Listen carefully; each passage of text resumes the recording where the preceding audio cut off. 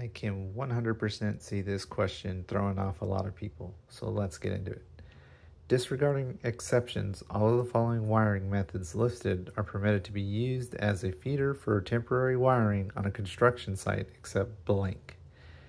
So, out of instinct, some of y'all may want to do like, oh, let's run to Article 334, which covers non-metallic cable. Let's look at uses permitted and uses not permitted and see if it tells us we're not permitted to use it.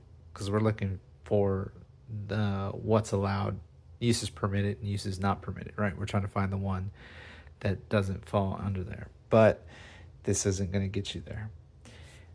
What's going to get you there is this is a temporary wiring installation. So we're going to go to the index and we're going to look up temporary installations. It's going to be way in the back.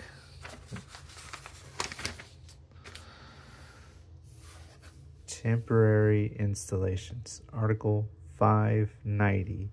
And we're looking in particular on which feeder for temporary wiring is accepted. So we'll go to 590.4b.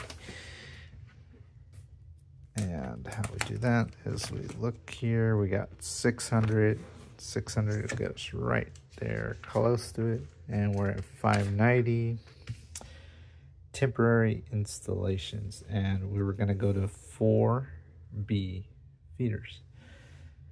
Overcurrent protection shall be provided, blah, blah, blah, blah, blah. For the purpose of this section, the following wire methods shall be permitted. Type NM, NMC, type SE cables shall be permitted. So it continues, and it's you can read the rest on your own. But there's a trick to this. If you didn't know about Article 590 temporary installations, now you do. This is talking about temporary wiring, and so it's one of those things, I think, with experience and more practice going through the code book, you kind of learn these obscure code articles within it. This is a special occupancy, and you remember in the beginning, whenever we have a special occupancy, it's going to be in Chapter 5, right? So this is Article 590, and I hope this helps. If you like this sort of content, be sure to like, comment, and subscribe.